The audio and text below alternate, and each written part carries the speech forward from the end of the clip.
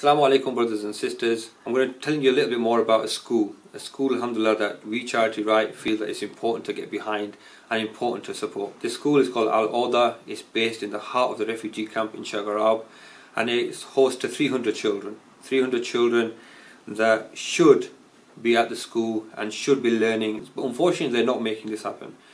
And the root cause of all this is a lack of food. A lack of food. SubhanAllah, the power of food in this situation is immense.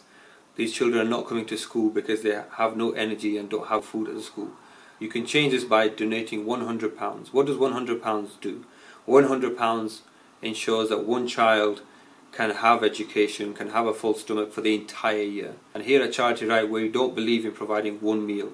We don't provide one meal today and we're not there tomorrow. We have to be those people that look after these children and the refugees for the entire year. You can make this a reality by donating today. Remember, £100 is not just a meal today, it's not just a meal for Ramadan, it's not just a gift on Eid, it's food for one child for the entire year.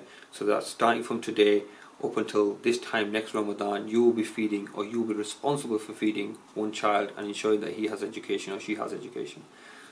This is a message from your brother Sajad from Charity Right, and inshallah it's reached your heart, and inshallah you'll be one to make the donation. So are you one of those 300 people? Well, only you can decide.